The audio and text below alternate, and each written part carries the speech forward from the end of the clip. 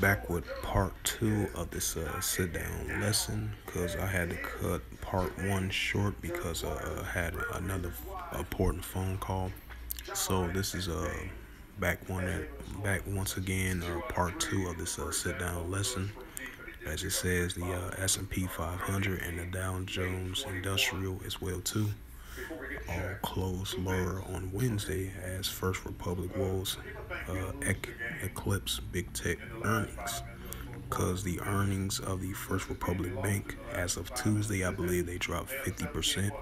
And then as of today, which is Wednesday, another day, they dropped to 40% as well too.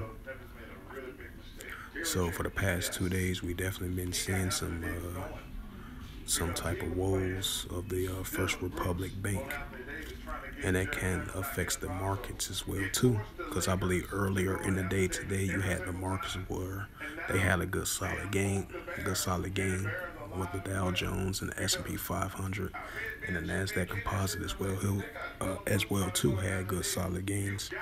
But I believe within later in the day as the markets was tumbling, crashing because of this First Republic Bank. You know, they was dealing with the financial woes, I believe, and definitely with the markets. It been crashing from the First Republic Bank from 50% from Tuesday now to 40% from Tuesday as the market's been on the downslide as well too. So that kind of affects the Dow Jones, the markets as well too.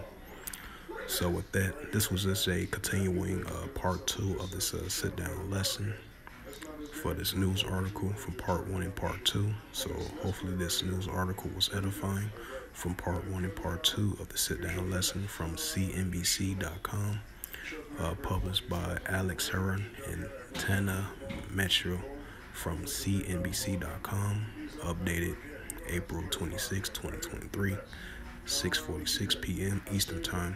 As it says again, the Dow Jones S&P 500 closed lower Wednesday as First Republic woes eclipse big tech earnings.